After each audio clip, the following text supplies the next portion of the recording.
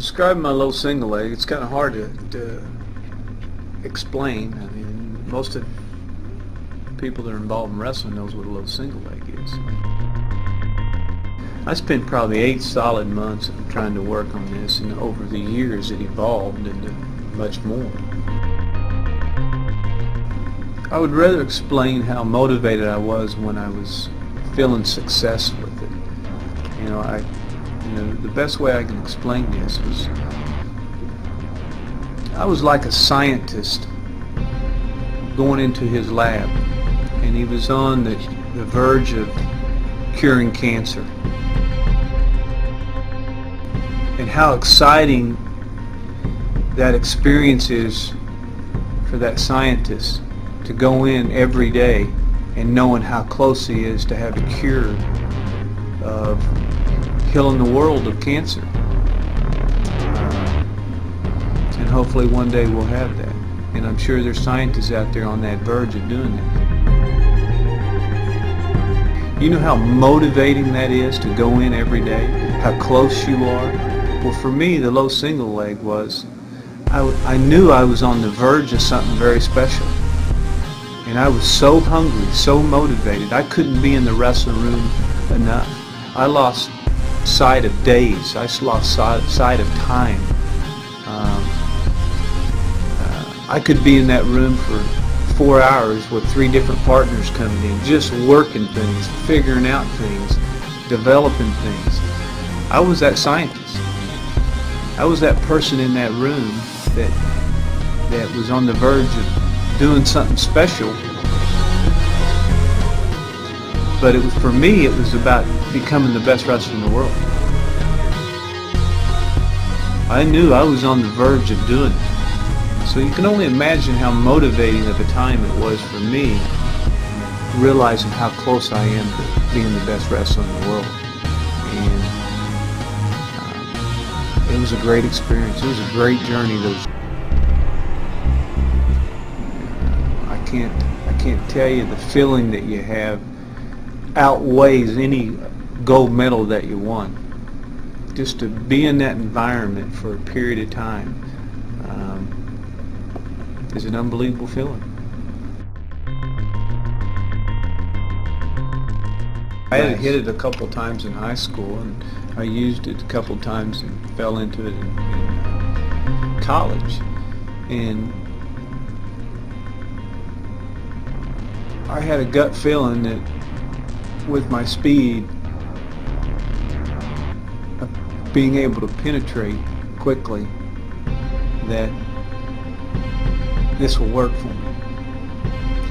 And when you go into the room and you work on something, and that one partner that you struggle to take down, and all of a sudden you're taking him down 3 and 4 times in a match with the same move, you're on the verge of creating something. You're on the verge of developing something. And that's what gives you that sense of motivation, is when you get to try it in competition, whether it be in the practice room. And for me, it was in the practice room. I can remember a particular wrestler that I always struggled to take down, and I'm taking him down now 3 and 4 times a match with the same move, and he knows it's coming.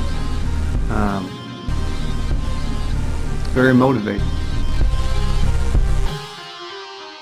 My first few years with the low single leg was purely out of speed and purely out of reaction, meaning that I just reacted at the right time. I had drilled it enough. I know when the guy's stepping. Never thought about it, or I know that he's reacting to something I do. As the years progressed, I really developed a few setups, not necessarily from contact, but from outside, that continued to improve my ability to get to the leg. The single leg is just a small part of it. It's the finishes that I really mastered, and that really made a difference. Because when I shot a low single leg, if I got to the leg, I finished. I can't remember too many times that I didn't finish. And collegiately was different than freestyle, because freestyle, it may be a finish for 3 points when I was competing, taking your opponent from his feet to his back. Collegiately, it was all about securing the takedown. through scrambles sometimes. So there's a lot of evolution that went along with it, and it wasn't something that just lasted those 8 months I was talking about. That was more of that I found something, that I found a great technique that I'm going to utilize. Through 3-4 years, a lot of the finishes evolved. The reason that some of the finishes can seem complicated and such is because they hadn't been seen then. Take college wrestling today.